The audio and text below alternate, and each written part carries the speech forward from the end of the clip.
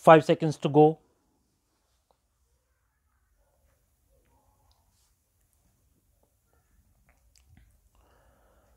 Start.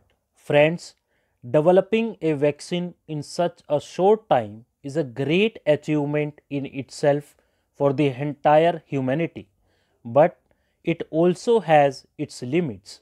Even after the vaccine was developed, vaccination started in very few countries of the world, and that too only in prosperous countries. WHO gave guidelines regarding vaccination. Scientists laid out the outline for the vaccination.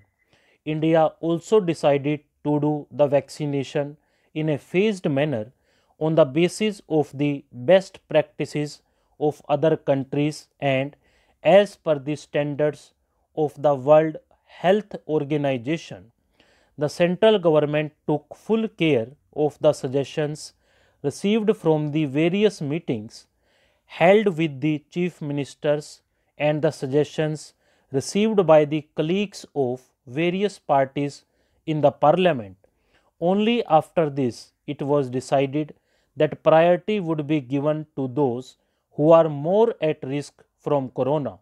That is why health workers, frontline workers, citizens above 60 years of age, and citizens above 45 years of age suffering from diseases started getting the vaccine on priority.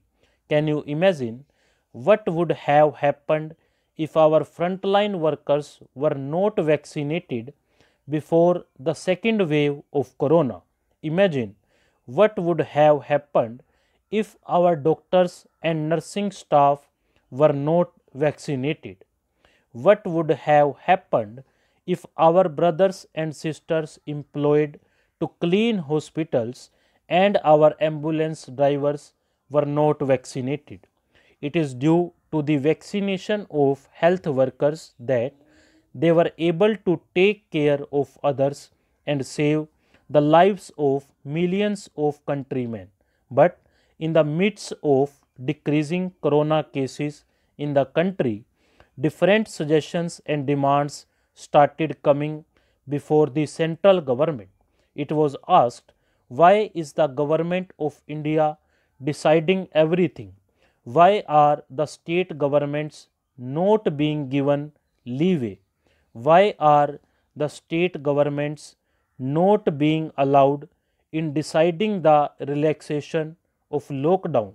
Comments like one size does not fit all were also made. It was argued that since health is primarily a state subject under the constitution, it is better that the states should carry out the necessary work. Hence, a beginning was made in this direction. The government of India made a comprehensive guideline and gave it to the states so that they could work according to their requirement and convenience. The government of India accepted the demands of the states regarding imposing a corona curfew at the local level, creation of micro containment zones, and arrangements for treatment. Friends, from January 16 till the end of April this year, India's vaccination program ran mainly under the supervision of the central government. The country was moving in the direction of providing free vaccines to all. The citizens of the country too were maintaining discipline and getting vaccinated when it was their turn. Meanwhile, several state governments again said that the vaccine work should be decentralized and left to the states. Several voices were raised, like why age groups were created for vaccination. On the other hand, someone said that why should the central government decide the age limit? There were some voices also that why are the elderly being vaccinated earlier? various pressures were also created, and a section of the country's media also ran it in the form of a campaign. Friends, after much deliberation, it was agreed that if the state governments also want to make efforts on their behalf, so why should the Indian government object? In view of this demand from the states and keeping in mind their request, a change was made in the system which was going on since January 16 as an experiment. We thought that when the states are making this demand and they have enthusiasm, so let us give 25% of the work to them. As a result, 25% of the work was handed over to the states from May 1st, and they also made efforts in their own way to complete it. Gradually, they also started realizing the difficulties in such a momentous task. The states also realized the status of vaccination in the whole world. We noticed that on the one hand, there was the second wave in May, the increasing interest of people for the vaccine on the other, and the difficulties of the state governments on the third side.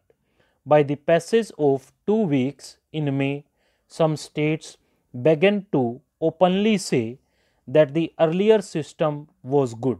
Those who were advocating that the states should be entrusted with the vaccination also started changing their views. It was a good thing that the states came forward again with the demand for reconsideration in time.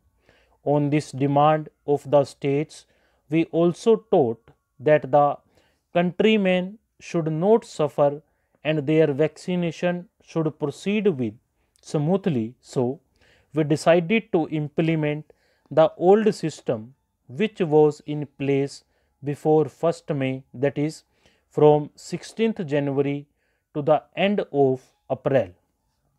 Friends, today it has been decided that the government of India will also bear the responsibility of 25% of the work related to vaccination with the states. This arrangement will be implemented in the next 2 weeks.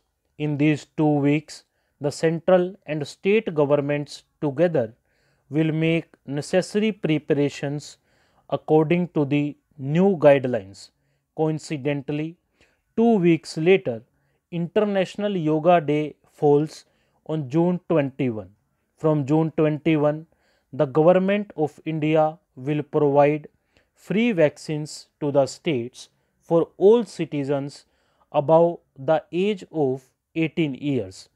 The Government of India itself will buy 75% of the total vaccine production from vaccine manufacturers and give it to the state governments free of cost. That is, no state government of the country will have to spend anything on the vaccine. Till now, crores of people of the country have got free vaccines. Stop.